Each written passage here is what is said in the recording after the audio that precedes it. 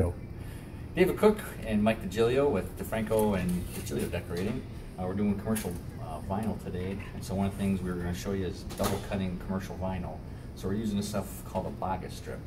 If you go to the Wall Covering Installers Association, you can find Steve Boggus and get a hold of these things for your next job. So we put these behind the wallpaper that we're going to cut. So if you clean the wallpaper on the wall, we go all the way down. And the next strip we overlap. And we have our new favorite straight edge to cut. And the only reason I have this, it's a ceiling grid, if you don't know what that is.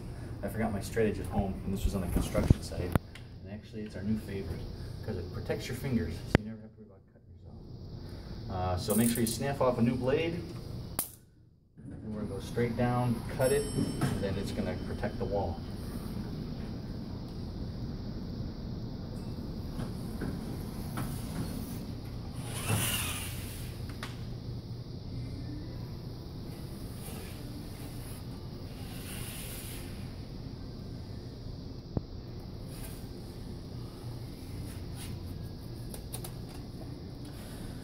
So we peel back what we cut.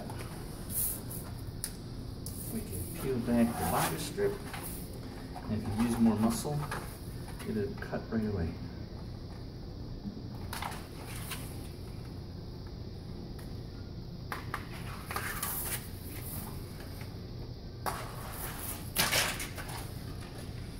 So when we go make our seam still straight, there's no damage to the wall instead of cutting into the wall, so it'll last.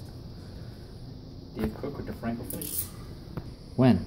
So there's many different ways that you can do double cutting on the wall. And a various amount of